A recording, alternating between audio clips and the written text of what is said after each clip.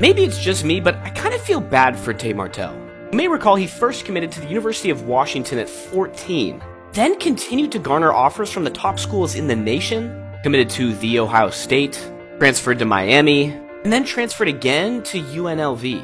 And after numerous injuries, changing positions, all the transfers, and frankly, battling his own ego, the former four-star, second-ranked dual-threat QB in the nation for the class of 2017 behind Tua and ahead of Kellen Mond, and ranked as the 56th best player in the country for the class of 2017 behind AJ Terrell and ahead of Xavier McKinney, respectfully, hasn't really done a whole lot.